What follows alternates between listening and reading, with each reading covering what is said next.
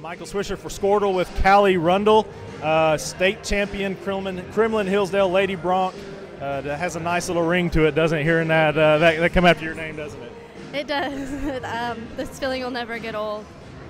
Just talk about the game that not a lot of people gave you guys much of a chance, especially after yesterday.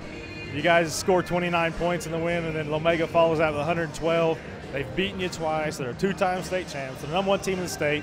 So most people around here thought this was Lomega's game to win, but it seems like you guys had a little bit of a different feeling in the locker room. Yes, being the underdog, it takes a lot of guts to come out on top, especially beating a two-peat team.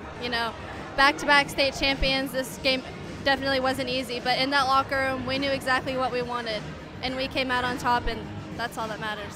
And you guys defended them really well, especially in the second half. But then at the end, you and Rebecca had to step up and make some big free throws. What's going through your mind when you're sitting there at the free throw line?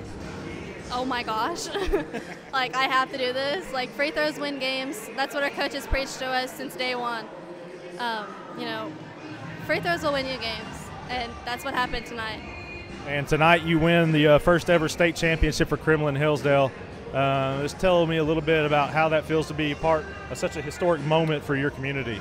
Making history, that means a lot. This community, especially having all of them here, that means a lot to all of us.